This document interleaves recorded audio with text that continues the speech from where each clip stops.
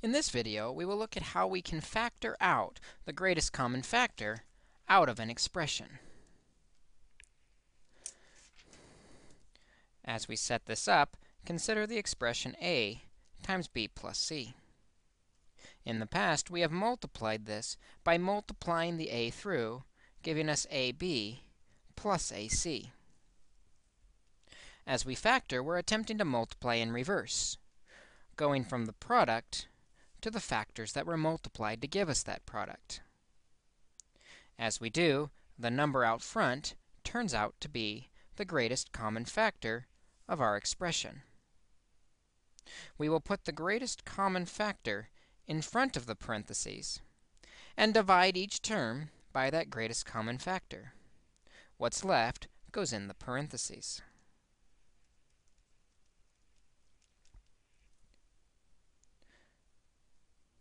Notice in this example, both terms have an a in common that goes outside of the parentheses. When we factor out an a, we're left with the b and the c, or b plus c. Let's take a look at some examples that are a little more interesting, where we find the GCF and put it in front of the parentheses to factor. In this problem, we see that 9, 12, and 6 are all divisible by 3.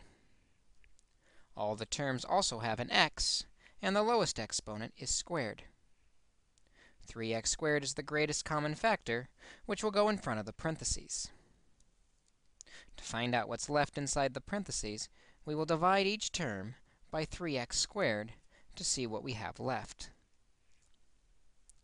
Reducing the first fraction, 9 over 3, gives us 3x squared, subtracting the exponents, minus 12 divided by 3 is 4x when we subtract the exponents, plus 6 divided by 3 is 2, and the x squareds divide out.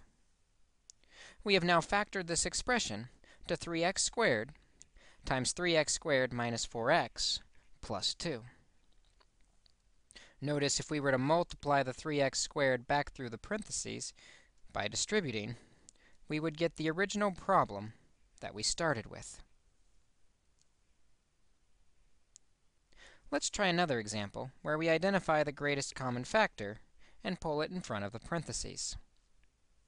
Looking at the numbers 21, 14, and 7, we see they are all divisible by 7. Also, every factor has an a. Using the lowest exponent, we write a squared. Every factor also has a b. Using the lowest exponent, we write b squared. This is what goes in front of the parentheses, and then we can divide each of these terms by that common factor, 7a squared b squared, all the way across.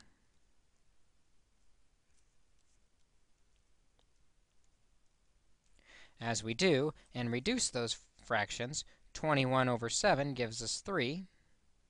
A squared b cubed, minus 14 over 7 gives us 2. Subtracting exponents leaves us with a b to the 5th, plus 7 over 7 is 1, and the a's and b's divide out completely. Notice as we did this, just because the term divided out completely did not mean it disappeared. When things divide out, we're left with a 1 behind. This becomes our solution when we factor out the greatest common factor.